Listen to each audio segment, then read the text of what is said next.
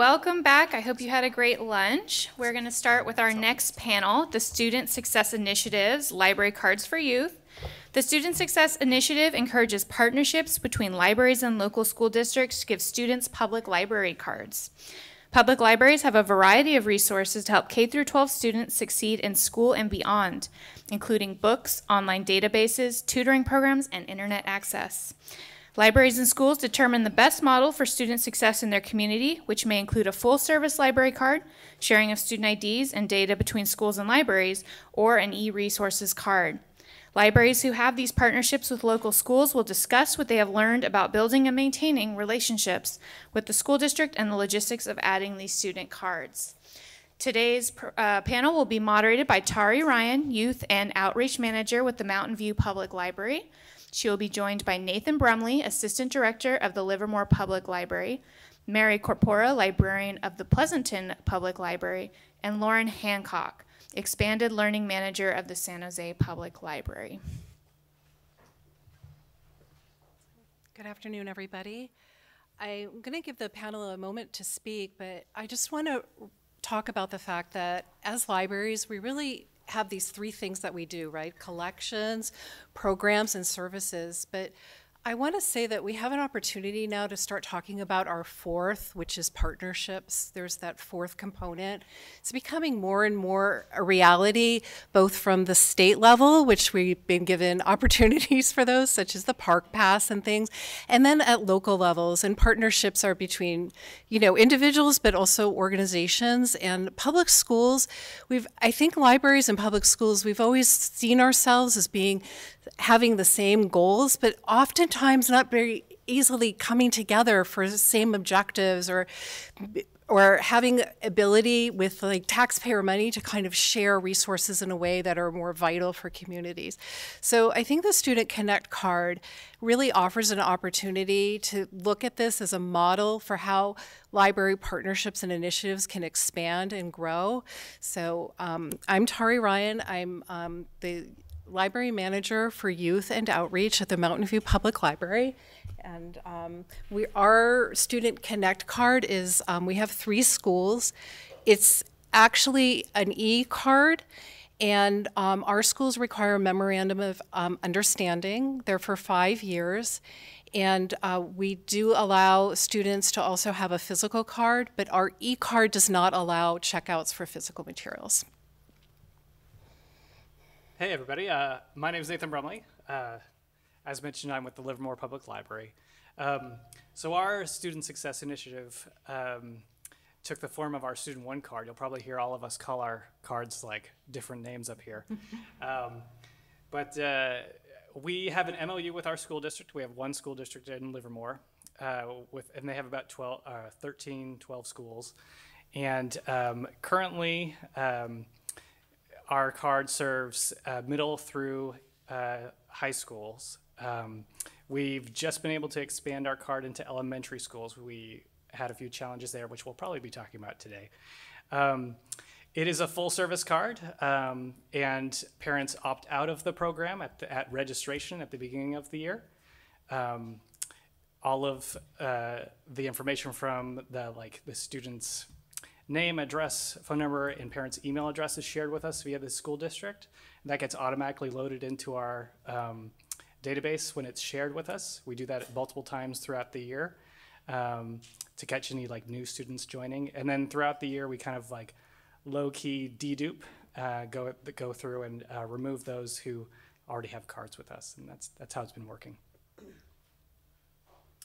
Hi, I'm Mary Corpora. I'm from the Pleasanton Library right next door to Livermore. And pretty much everything he just said, no.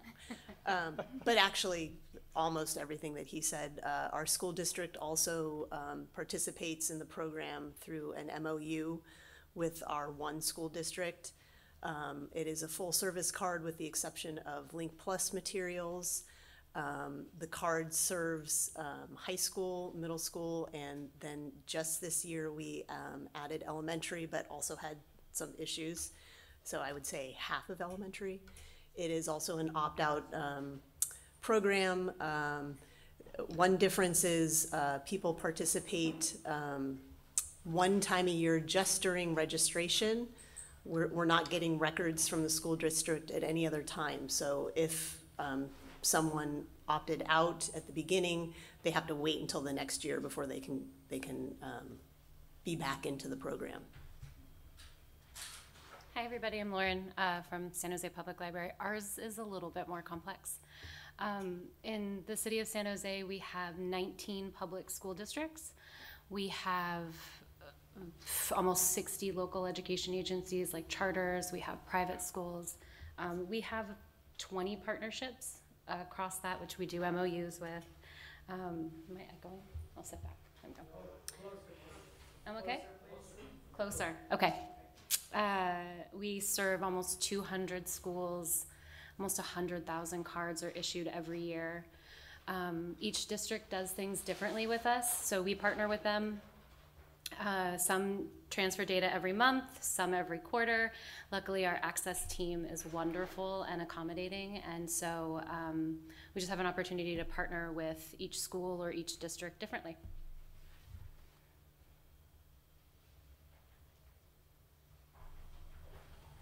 So Nathan, starting with you, has your library been able to measure the impact of student cards?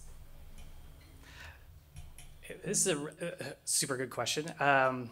And when we're talking about measuring, we might be talking about a few different things. I have measured how many students have cards. That's an easy one to measure. But as far as like impacts go, that's a little more difficult. So we've been doing this program since about 2019, I want to say.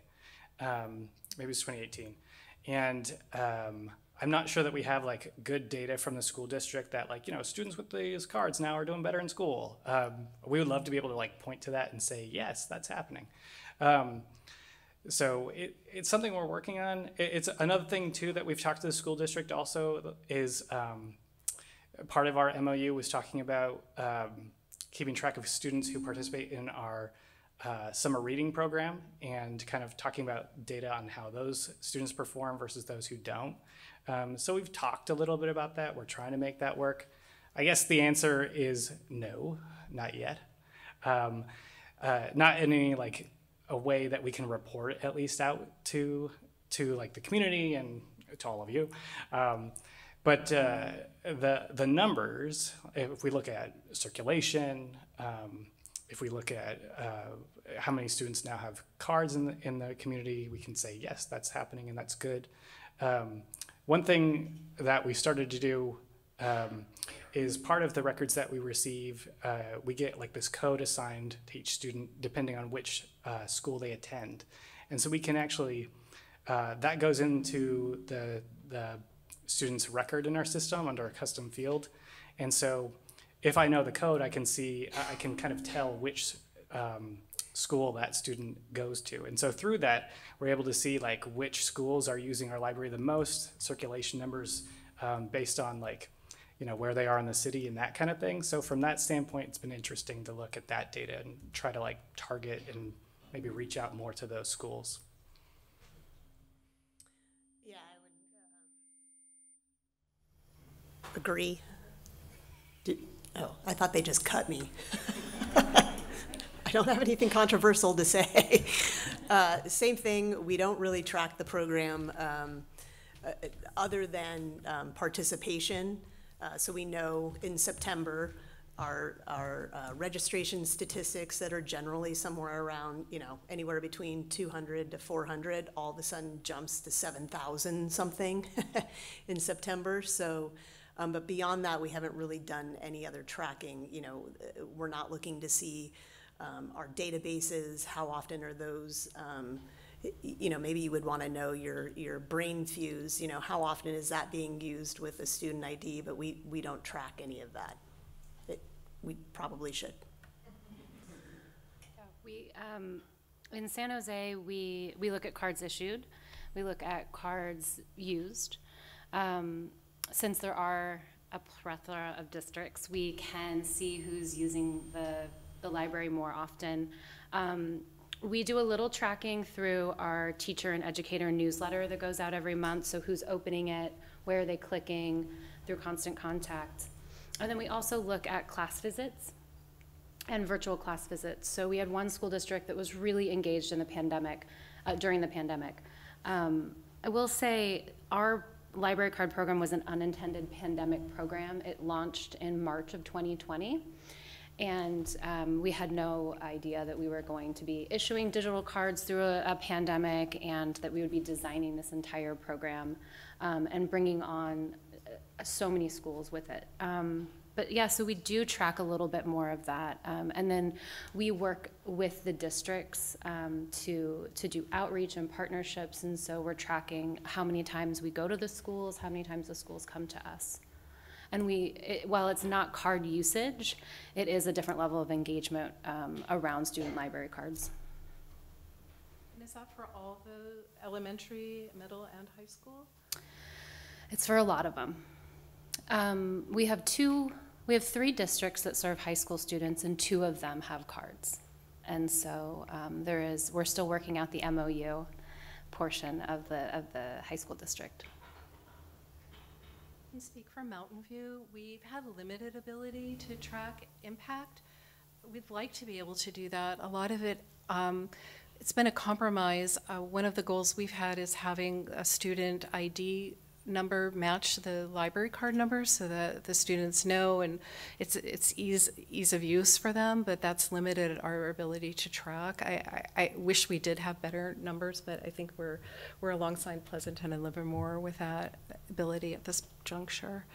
So the next question for the panel: has there been any negative or positive outcomes with implementing or having the card?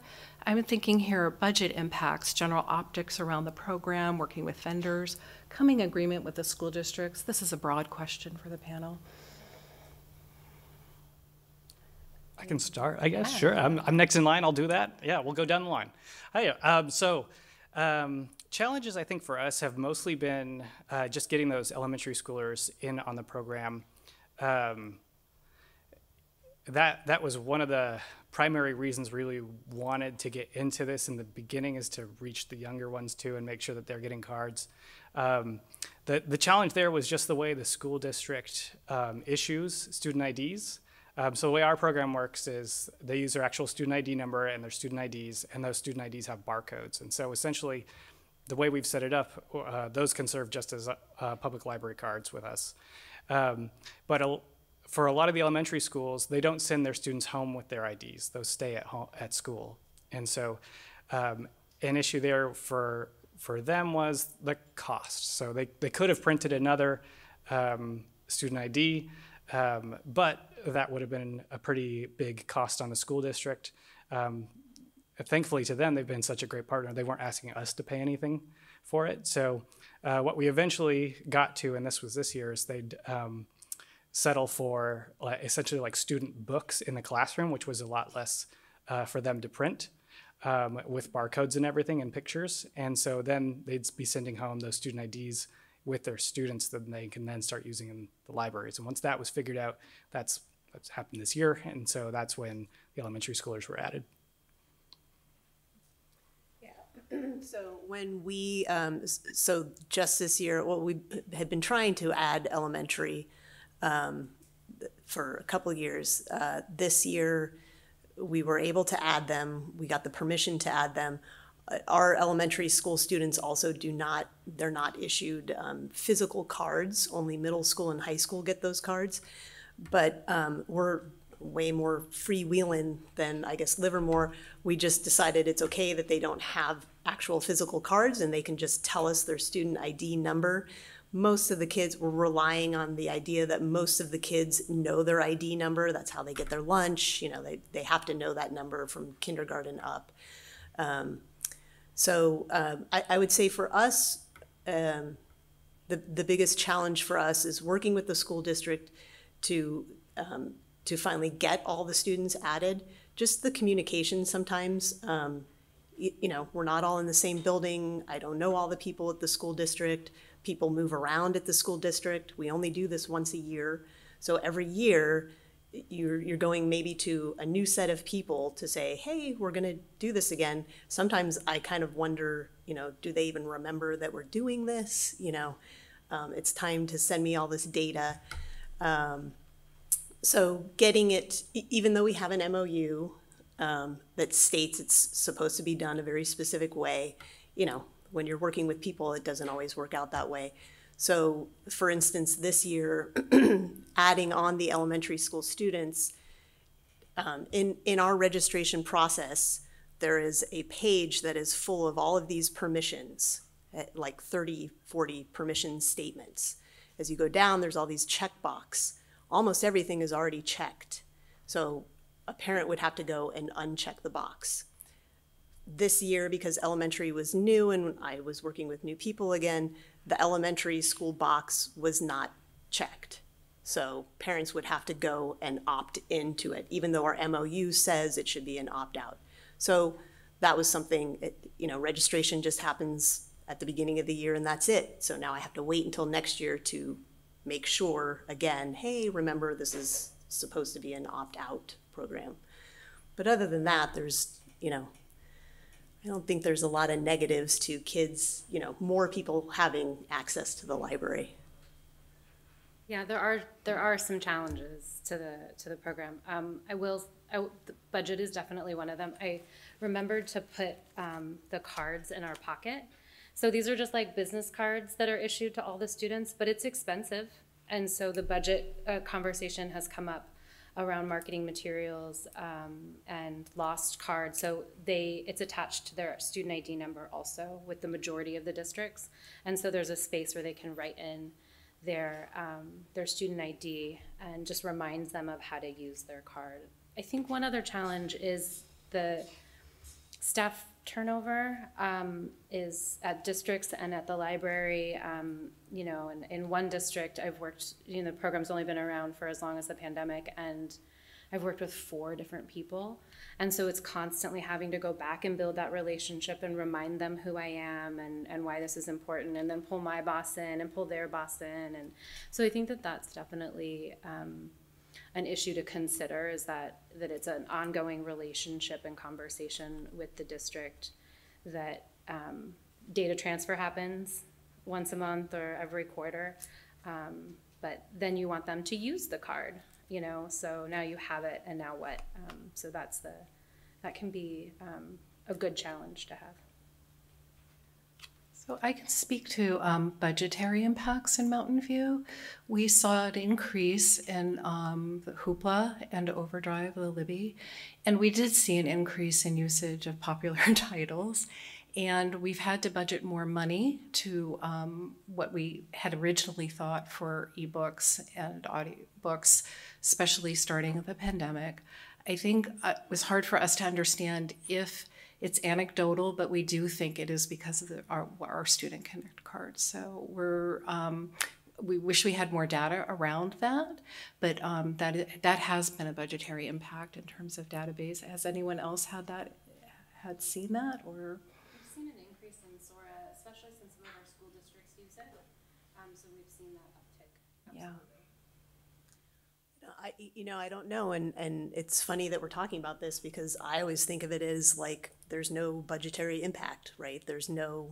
We're not issuing cards like that. I didn't think of it in that terms of, oh yeah, our database usage might be up, but we're not tracking it, so I don't know.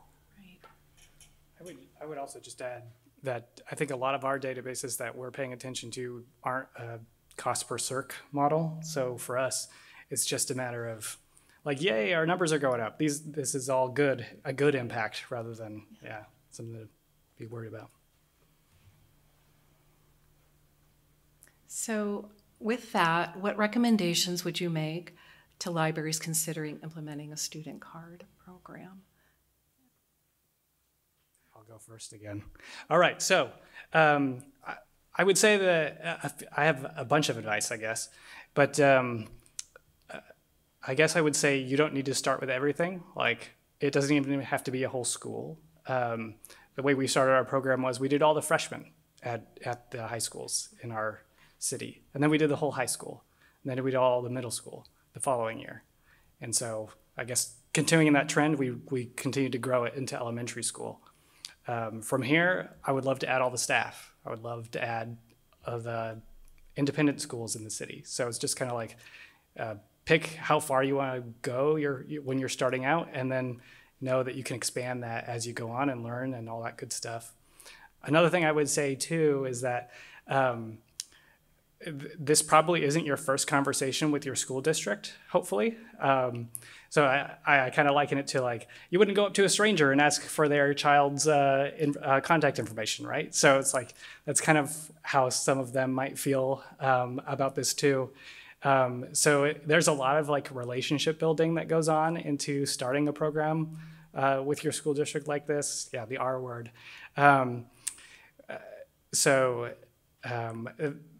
Probably building that, asking your school district, like setting up meetings with key stakeholders there and just talking about things like, so some of the things that I started doing when I was in charge of youth services with our library was setting up meetings with our superintendent and asking what challenges they're facing, but also bringing some ideas to them.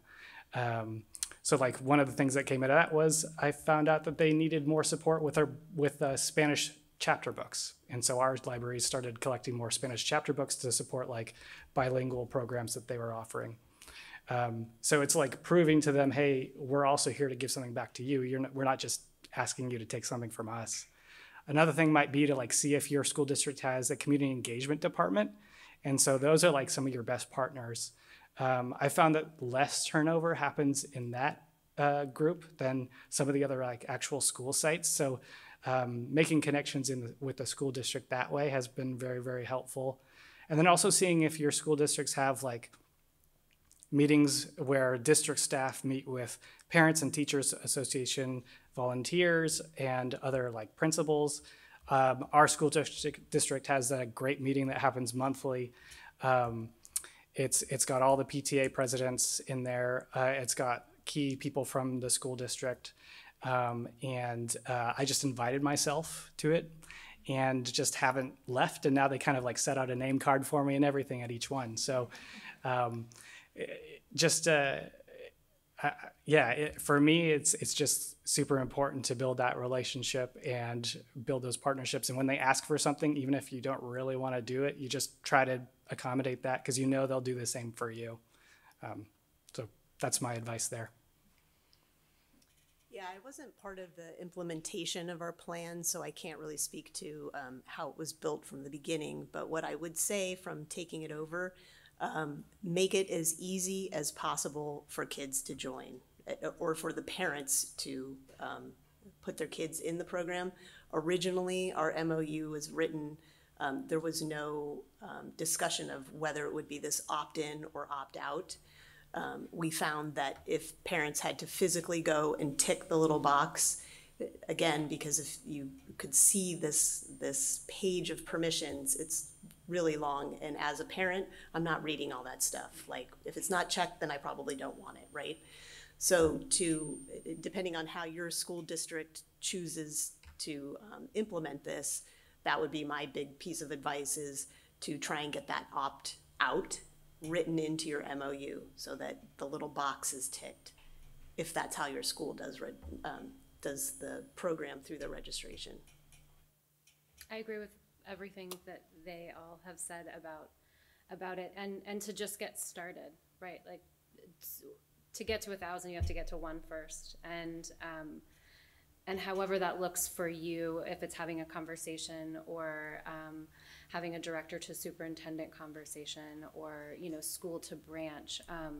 But it starts the snowball and to build the momentum around it and making it easy. I find, because I manage the MOU and the contracts and administration process, I find that to be very daunting for a lot of people. So they don't need to know about that. I'll just let you know when the MOU is done, right? Because the fun part happens when you get to use your card and you get to do the school outreach and you get to do all of that. And that's what librarians are excited about and teachers are excited about. And so pulling back those hard processes or making it easier for your system to work together, I think is the ultimate goal. And so just getting started. I'll also add that we have digital cards for 18 of the 20 partnerships that we have attached to their student IDs.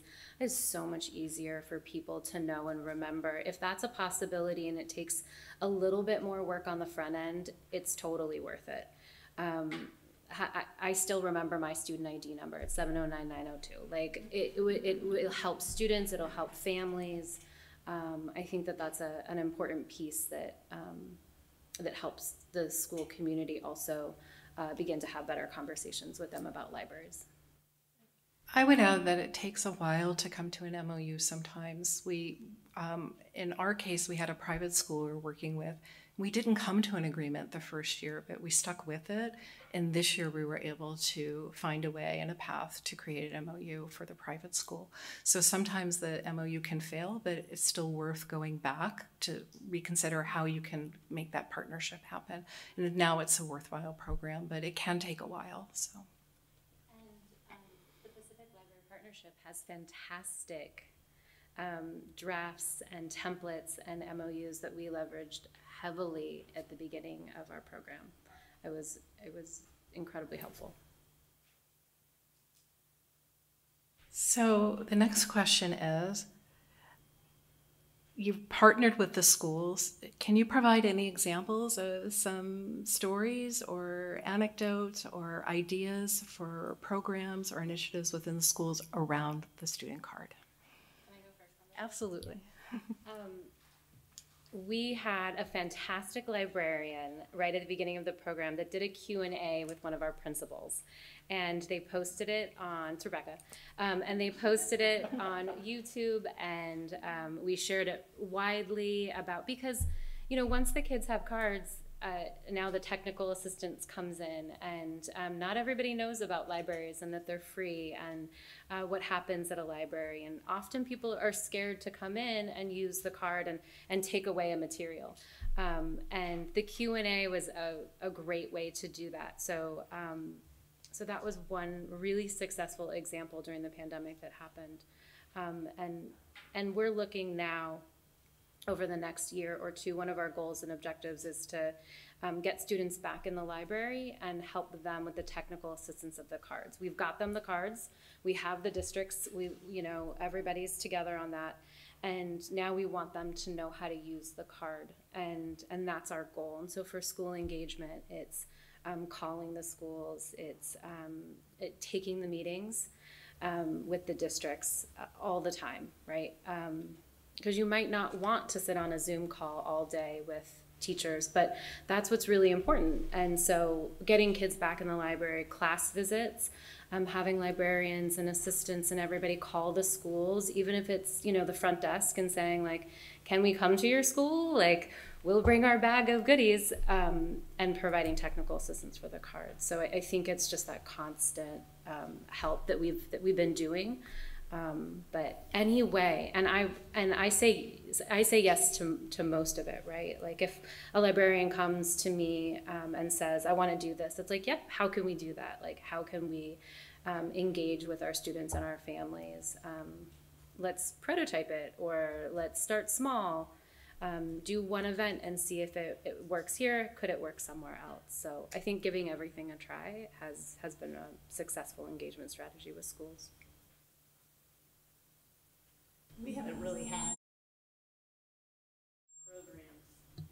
programs. The school district doesn't do a whole lot of promoting this program that I'm aware of.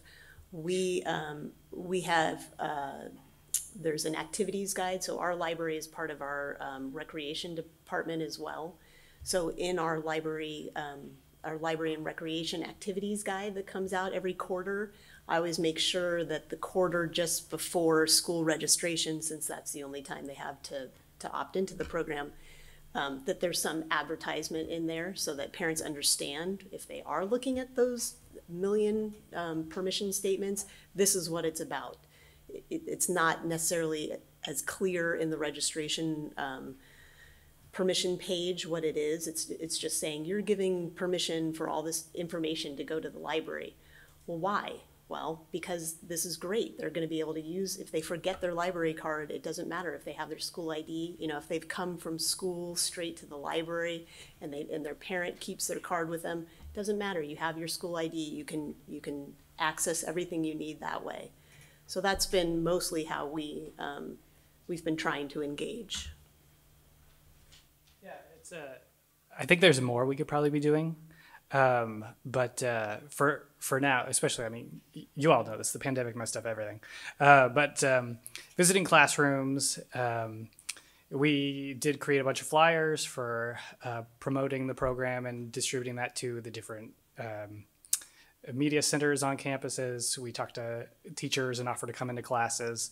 One of the neat things that we started that has now not continued, but we'd like to start continuing it again, was we went to like freshmen's kind of like, you're welcome to high school initiation. They've got a class at our school district. I'm forgetting the name of it, obviously. Yes, it is an orientation, but they call it something special. So anyway, they invited us to that, and so we did, and we talked about the library card and all that good stuff. So that's something hopefully we'll be able to bring back. One of the things I mentioned earlier, meeting with the superintendent or your principals, is you start to hear about things that their community or parents are asking from school districts that they feel like is kind of like outside their zone, or they don't have the bandwidth to take that on. One of those for us was most recently classes on how to fill out the FAFSA. And so because of that, we're hearing what they need. And so we kind of look at what we can do and partner with them to both put that on and for them to then send parents to us. So we're working on putting that together. Otherwise, it's just continuing to offer site visits. We go to their carnivals when we can and talk up the card there. And sometimes we'll offer special like science classes or activities after school, but it'll depend on what we're able to actually provide and with staffing and all that. But yeah. I want to build on what you're saying. So a lot of the students in our school districts go to Boys and Girls Club or YMCA, and so we've reached out to them also because they're doing their homework there after school. They're having tutors and things like that, and so we've provided training and resources to those organizations so that when the students with library cards are at their locations, they can use our resources. We did that with our Parks and Rec department. A lot of students during the pandemic were at our community centers going to school. And so we would help the parks staff learn how to use our databases and our resources also, because schools are one pathway, but knowing that there are 100,000 students in San Jose that have library cards, they're also out in the world doing other things. They're only in school 20% of their time, and so where can we get the other adults to know that they have cards? So outreach with Boys and Girls Club and YMCA has been one pathway and workaround to let them know that they have the cards. For Mountain View, we had a lot of success reaching out to the programs that offer, that are for English language learners and for students who are entering college the first time. Their parents hadn't gone to college. I can't remember the name of the program, but I think it's, yeah. Yeah, so I can't remember the name of the program, but I know all high schools have this, and we were able to one-on-one work with them, and we kind of offered an embedded librarianship program throughout the school year. It was a strong partnership. They reached out to us. We provided information beyond just the databases to extra resume support and reading lists. So that was very successful for us, but that was a microcosm of what we think we could have been doing.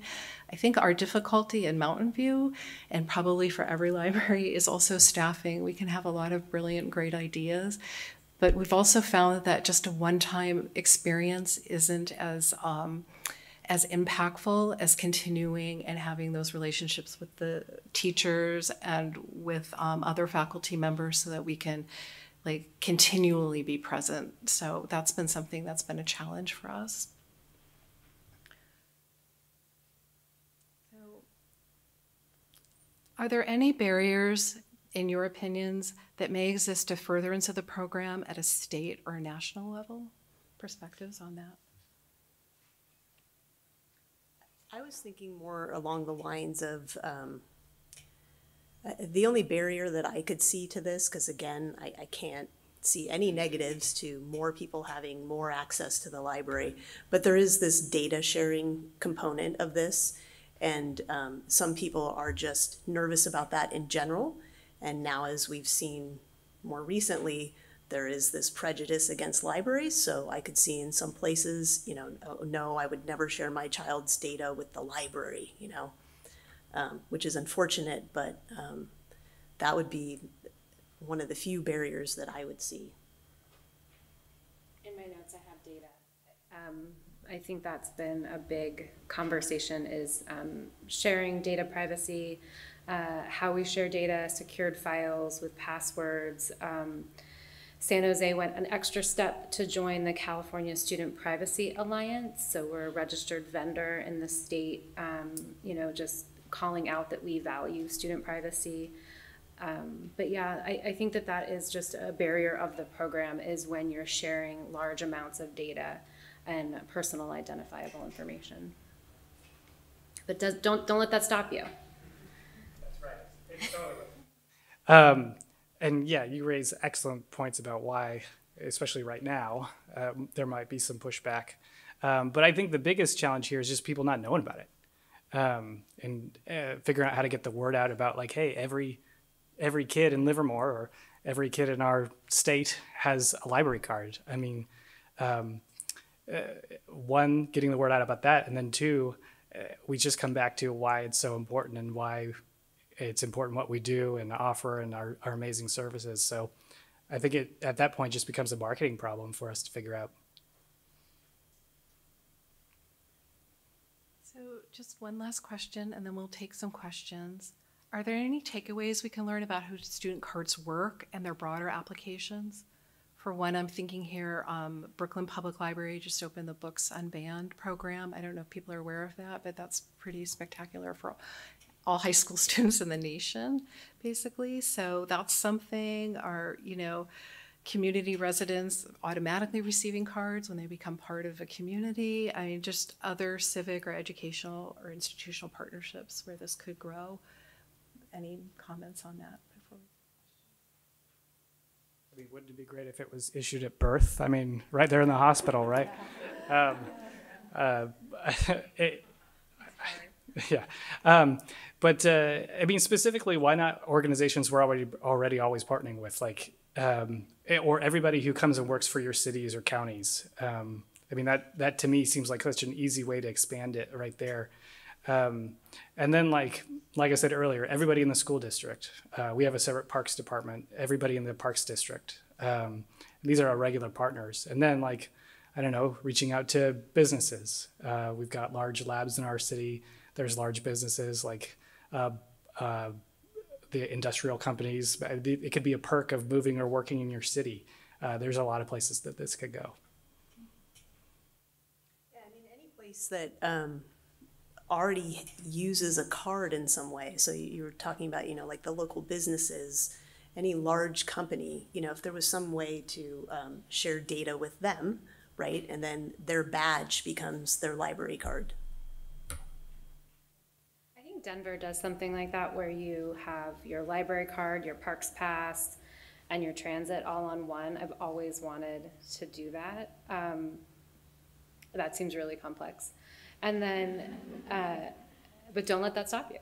And then I think about working with teachers and the curriculum and knowing ahead of time what they're teaching, and if there's a way that I've never been able to do this, so if you know how, let me know. Get in front of the collections of, like, let's make this an everyday collection copy so that the whole school could read a book at the same time.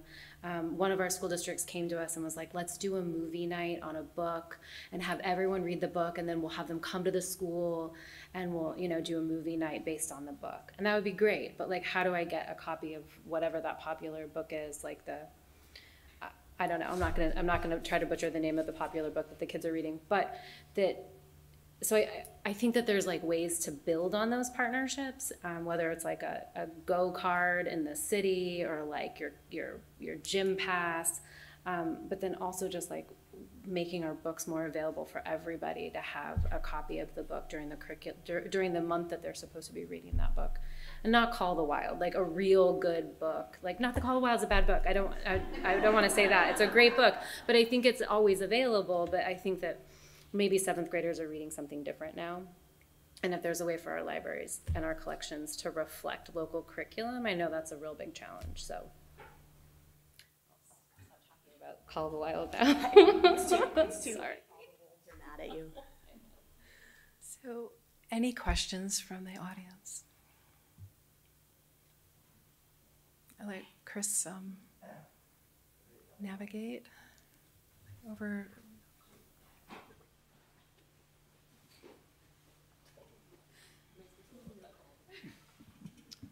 Hi, I come from the data side of things. So when you're setting these things up, what are the students using for passwords? For example, in my school, the school districts, Sonoma County, we have 42 districts, varying size. We have 50 or 60,000. Their student number is their email address, and we have used the birth year up till now as the password for a PIN, right? Except for an elementary school kid who I kind of want to hire in the future, figure that out, and he was able to go into other people's accounts and make notes of their addresses, which has caused some serious privacy-related issues amongst parents in the address or district. And so we're looking at different ways to create passwords that the students will remember, which again was why we went with birth year first. So I'm wondering what you all have done with that. Sure. I'll start. We use student IDs as their barcode number, and then the password we actually leave blank in our system. And so that actually prompts them to create a PIN or password when they first log in. Yeah, we use a PIN number, so it's 4 digits. Originally, when we started, just like Livermore did with just the freshmen, it was their graduation year. And then every year since, so then we continued on with that when the next year when it was high school. Now that we have more grade levels, it's usually just the end of the school year. So in this year, the PIN would be 2023. But we do encourage, in the flyer that we have about this, you should change your PIN. But that's what we use. We do birthday. Like June 1st would be 0601. And then we do encourage them to change it.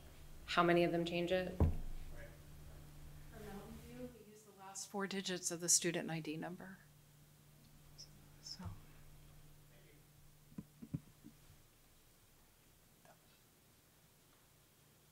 Oh, I'm sorry, is it on? Questions over here?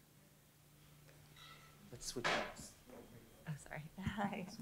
Hi. Oh, sorry. I was a district librarian for a while, and I just had a question for how robust the staffing is for your public schools with school librarians. We have quite, like every school here in San Francisco has one, but I know that the ratio statewide is not so great. So I was just sort of curious about surrounding cities, and do you work those partnerships to roll those cards out? We work with one of our district librarians pretty closely. That's our contact person. A lot of our schools in San Jose have library media specialists. We're actually doing more of a landscape analysis of which schools and which districts have what now post-pandemic. But we do try our best to work with them, but we do see that it's, it's dwindling, the schools having a librarian. Some districts have made a choice not to have them. And others have no librarians but the media specialists. So, yeah, that's the same in Pleasanton. There's one at least library media specialist for each site. I don't actually work with with any of the district librarian staff. It's has to do with the head of that particular curriculum. So we have the head of elementary curriculum, middle school, high school. So you work with them for permission in the program, and then everything else is with their IT department. So thankfully at Livermore, we do have media specialists at all of the sites too. And we actually attend their regular meetings. We send a representative from our library too. And so we kind of partner, and they're always super great about helping us promote library services and stuff like that that we offer. So, yeah. So that concludes our time. Can we do one more at lightning speed? If I heard you guys correctly, you said that parents will opt out of the library card program at the beginning of the school year. Do you have any examples of why? So they have the opportunity to do that, but we haven't had any parents do that in our system. We've had some concern is about age appropriateness and on occasion also sharing of student data. How many parents have opted out, and I don't know why. In our case, there was, like I said, sort of like a glitch where the box wasn't ticked like it was supposed to. So, but otherwise, I don't have any data on why parents are not participating. I would only add to what Mountain View reasons is trust. We have some families who still don't understand the library, and it's a government, and so there's somewhat of a lack of trust there. All right, thank you so much to our panelists.